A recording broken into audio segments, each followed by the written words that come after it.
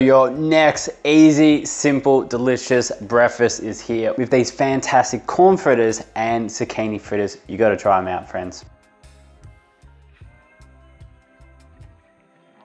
Welcome, friends, in the kitchen, making some very simple fritters here. You're gonna love these, minimal ingredients, and as you can probably already see, we're getting into corn and zucchini fritters. These fritters are so easy, huge fan favorite here. They make for a perfect breakfast, perfect snack, and a great kid-friendly snack as well. I'm just gonna run through these, show you how to make them, but also definitely do check out the comment section below for the full recipe for you to save later, for you to love and enjoy at a later date, and let me know how you go. But anyway, we're just gonna do these corn ones first. I have this container right here where we're just gonna blitz them up, all these ingredients, just gonna chuck them all in. Very, very straightforward recipe. All we've got here is just some corn kernels. So we've got 2 cups of corn kernels here. We're just gonna blitz it up. So we'll just put 1.5 cups of your corn kernels into the container. So what I've got here is just like a flax egg. So this was just 1 tablespoon of flax seed blended up and then 3 tablespoons of water. So this is great little recipe to bind up. It's kind of like an egg, and look at that consistency. So it's just going to bind up these ingredients really well. So this has been sitting aside for probably about half an hour to thicken up, but we're just going to chuck that in as well. 3/4 cup of plain flour, about 1 teaspoon of baking powder, 1/2 teaspoon of salt, and over here we have 1 tablespoon of onion powder. Any flavors you like, but this onion powder is perfect. So all that is there. We're just gonna blitz that up now to get a nice consistency.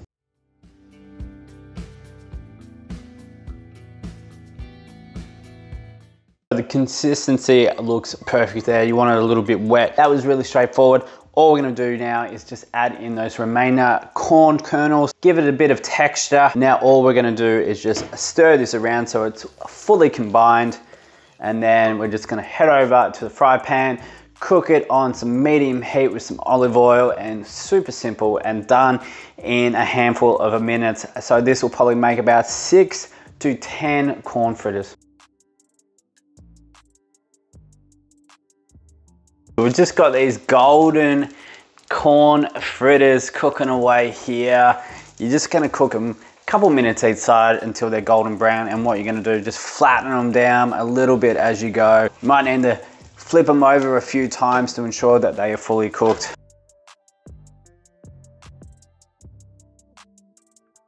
So a little tip with this wet mixture, I always advise having a little cup of water here. Wet your hands. Makes it so much easier to form your little fritters. Whack it on the fry pan and away you go.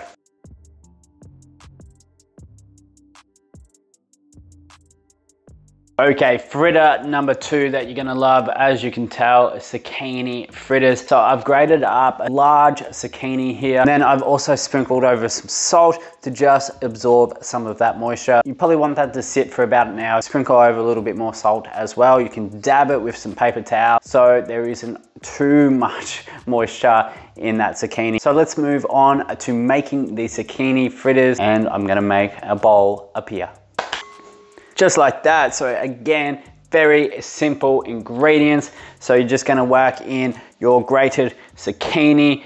Don't stress too much about if there's a bit more moisture in there. You can only do as best as you can. That is 1 large zucchini, or if you've got a couple smaller ones, this is fantastic to use up those zucchinis. And then we've also just got a handful of ingredients here. So I've actually just recently purchased this garlic mincer here. So this was about actually $25. It is an odd contraption. Never seen one like this before, but you know, how do you mince up your garlic? Please let me know. So check this out. You just press it down, up, down, up, down, up, down, and boom, easy, easy. And then you just scrape it off and you go. So like, it's actually pretty easy to wash and mince up your garlic. $25 for this device. It seems like a lot, but I don't know, like if it works, I'm happy to spend a little bit extra money on a device that actually works. Do not get me started. I've purchased some non-stick fry pans in the past for like couple $100, and then the non-stick is gone within, like, you know, a couple weeks. So a couple garlic cloves there minced up. We've got half a teaspoon of salt, teaspoon of baking powder,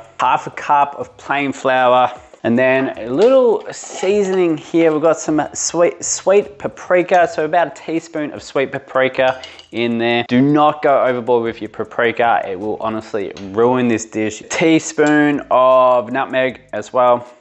I've got 2 tablespoons of nutritional yeast here as well, giving it a little bit of a cheesy flavor. I love nutritional yeast. I love chucking it in so many dishes. And then we've got 1 tablespoon of soy milk here as well. And all I'm gonna do now is add in a little bit more seasoning with some salt and pepper, mix the combine, and then we're gonna go over there again and fry up these delicious zucchini fritters.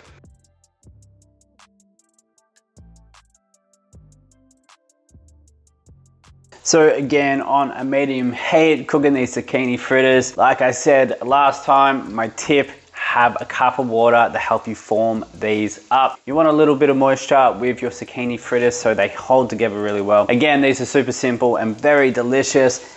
And one of my favorite ways to have these zucchini fritters is just a little bit of vegan feta, chuck on some rocket, some diced cherry tomatoes, and that is the perfect breakfast or snack.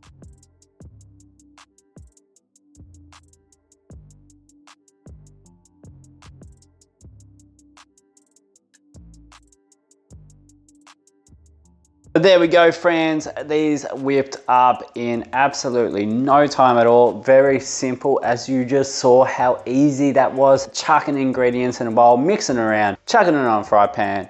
Very, very simple. Fantastic breakfast item for you to try out. 2 lovely fritter breakfast items that you can really jazz up with some rocket, vegan feta, whatever toppings you want to do, or these are a fantastic snack. Our kids absolutely love them in their lunch boxes. So there we go, friends. I really hope you try out both of these vegan friendly fritter recipes for yourself, and please let me know, are you team corn fritters or team zucchini fritters? In my opinion, these are the 2 best fritters out on the market, and I probably have to lean closer to zucchini fritters being my favorite. Anyway, friends, I really hope you enjoyed this video, and while you are here, definitely check out this video right here. I'm sure you're gonna absolutely love that one as much as you loved this one. So until next time, friends, I will catch you very, very soon.